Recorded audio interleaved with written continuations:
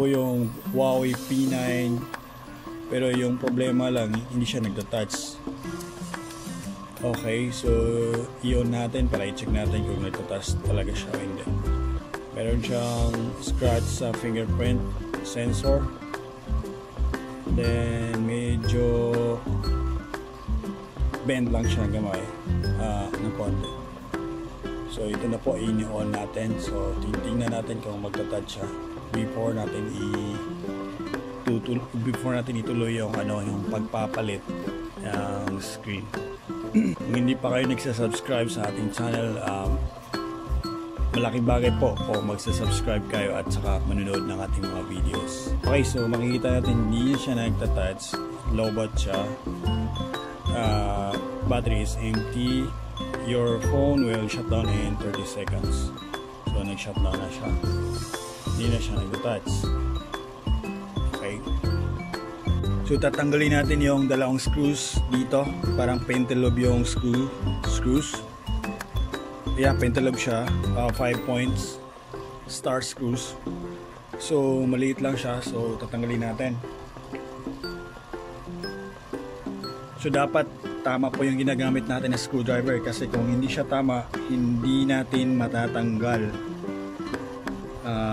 Wag po natin ipilit yung 5 star na screws na matanggal gamit ang plus or ang tawag nito, yung Phillips screws, Phillips screwdriver. So hindi talaga yan matatanggal. Kung matanggal man siya, magkakaproblema, magiging loose yung parang grade ng screw. So posibleng hindi matanggal, so magkakaproblema siya. So after sa screw, tatanggalin natin yung same tray.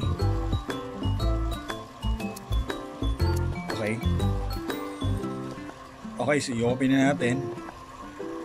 So mahirap siya kasi tight yung wala siyang opening, so gagamit tayo ng suction cup para mas madali yung pag-hold natin sa So sa kaso ko, gumagamit ako ng kuko kasi mas mabilis sa akin. Pwede rin kayong gumamit ng ganito kung convenient sa inyong sa inyong palagay. Pero sa akin, mas okay sa akin yung kuko, mas nag-work sa akin yung kuko ko. Kahit silang-sira na yung kuko ko, gumagana pa rin siya. So i-work around siya until matanggal at mag-open up yung screen, mag-separate yung bezel sa back case. So be careful lang.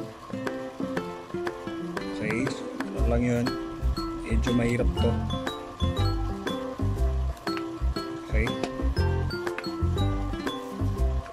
so sa cellphone po, bawal na bawal yung yung excessive force, yung para kang beast, para kang monster na nag-charge para matanggal yung isang parte. Hindi po kailangan ng sobrang lakas ng katawan dito. Itong bracket dito sa battery at saka bracket sa battery at saka bracket sa LCD. Hindi ko alam kung anong specific size ng screwdriver, pero maliit siya. Yung pang talaga, yung pang board na maliit, pang cellphone. Okay, so natanggal na yung tatlong screws, 1, 2, and 3. So pagkatapos na, tatanggalin natin yung brackets.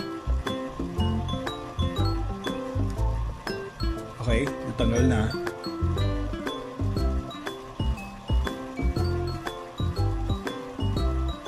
So remember, be careful lang po dito kasi pwedeng magka-problema pag mali yung pagtanggal mo. Pwedeng masugatan yung yung flex cable at pwedeng hindi siya mag-work. Okay, so natanggal na natin. So i-remove natin, i-unplug natin yung power button. Ito, makita nyo, gamit tayo ng spudger, plastic spudger. Ito po. Okay, So minsan hindi kasya yung spudger. So gagamit ako ng kuko kasi mas manipis siya. Tsaka madali matanggal pag kuko yung ginamit mo. Okay, natanggal na siya. Tsaka yung battery, tanggalin natin yung battery. Tsaka yung LCD flex cable. Okay, so natanggal na siya. So ngayon, tatanggalin muna natin yung battery, yung pagtanggal. Kung paano yan tanggalin, dapat meron kayong technique, mahirap yan. So sa akin, nahirapan ako kanina, so pero natanggal siya. Okay? So ito yung LCD connector, na-unplug na ko na. Then tatanggalin ko na yung LCD screen. So natanggal ko na siya actually. So hindi ko lang pinakita kasi mahaba yung process. Okay, so yan po, tanggal na siya. So na-tap na natin yung LCD. Ilalagay natin yung battery.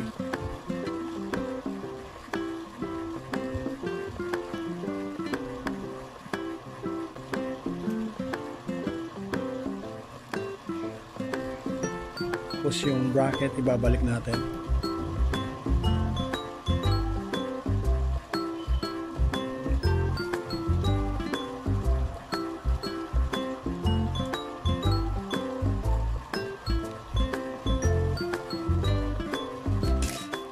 Okay, tapos ibabalik natin to.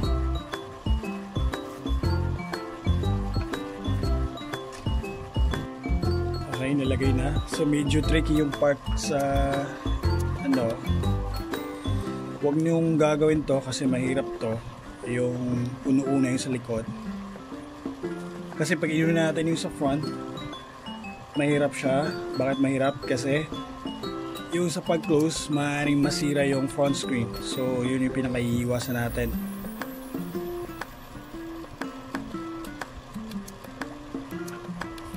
So dito sa part na to, kailangan natin gumamit ng rubber bands para ma-press yung screen at saka kumapit yung glue